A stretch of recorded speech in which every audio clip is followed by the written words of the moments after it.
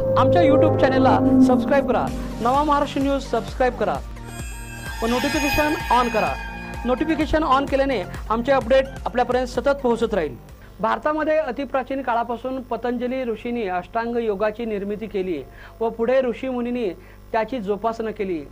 या योगाभ्यासामुळे मानवाची शारीरिक, मानसिक, बौद्धिक स्थिती चांगली राहते व महत्त्व त्याचे भारताचे पंतप्रधान मोदी यांनी विश्वाला दाखवून दिले आहे।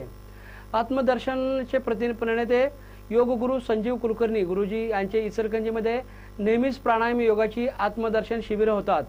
आंतरराष्ट्रीय योग दिनाचे औचित्य साधून 21 जून रोजी सकाळी 6:15 वाजता आत्मदर्शन परिवार आणि व्हिजन इचलकरंजी यांच्या वतीने सत्यनारायण होगाडे मंगल कार्यालयामध्ये कुलकर्णी गुरुजी यांचे मार्गदर्शन आयोजन करण्यात आले आहे। योग दिनास नागरिकांनी मोठ्या संख्येने उपस्थित राहावे असे आवाहन अण्णासाहेब शहापुरे यांनी केले आहे।